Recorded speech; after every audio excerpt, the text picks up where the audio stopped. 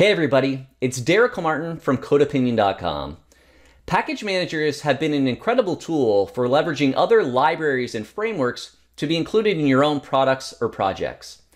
What's been largely lost, however, is this discussion around decision making and the implications of even taking on a dependency. So before you do that quick npm install or update, let me talk about some of the things you should be considering.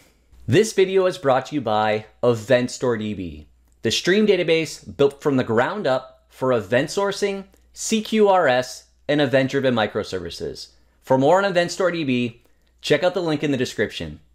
The theme of this video really is that you need to own your dependencies. You need to take ownership over that decision-making process and understand the consequences and considerations. Dependencies are nothing more than an extension of your own code.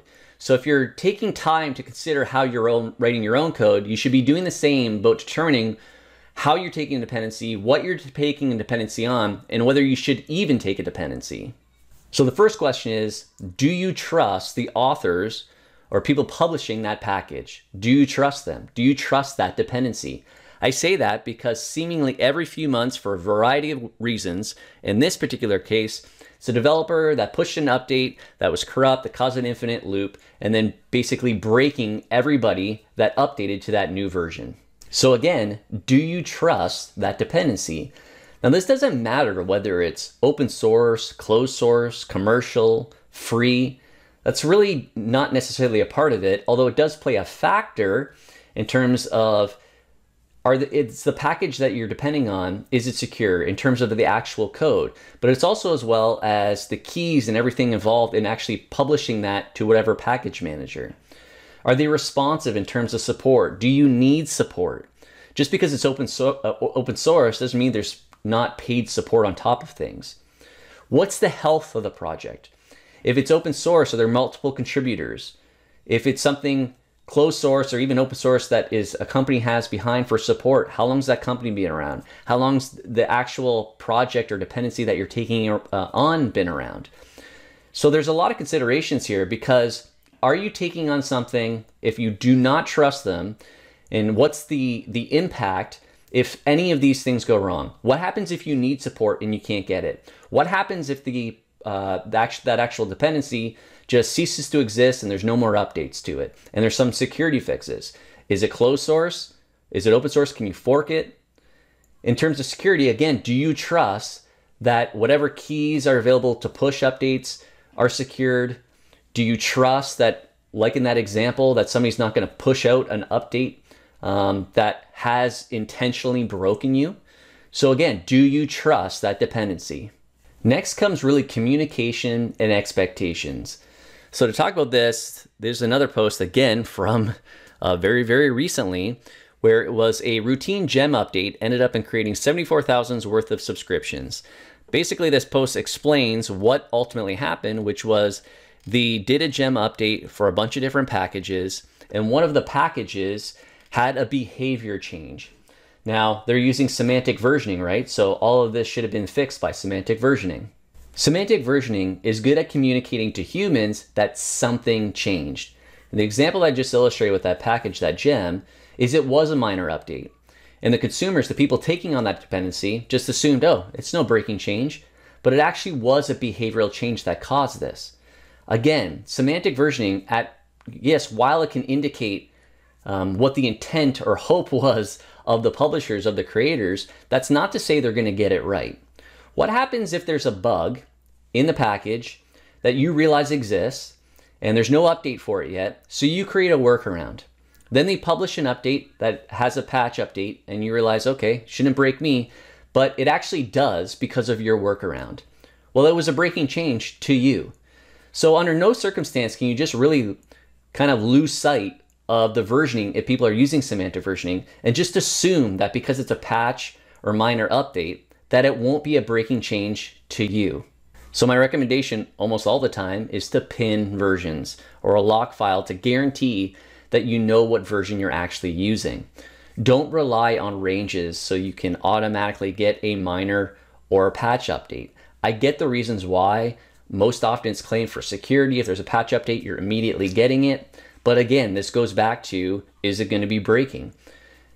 If you're keeping on top of your packages and making sure that you don't wildly have an insane amount of dependencies, it's much more manageable to be looking at your dependencies, and every package manager basically has it, to see what versions you're out, what are outdated, so that you can update them and then realize whatever tests that you have, what other manual testing you have, to make sure that you keep up to date and that they're not breaking you.